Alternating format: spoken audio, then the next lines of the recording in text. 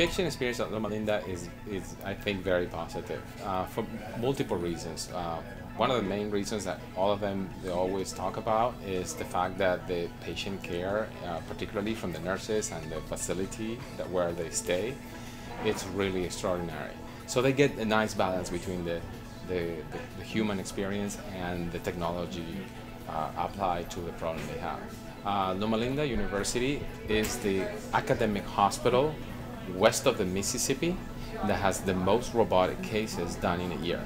I think that shows right there that Loma Linda University is trying to bring to the community the best possible technology and put it to the service of everybody. Whole person care, particularly for me, has to do with several things.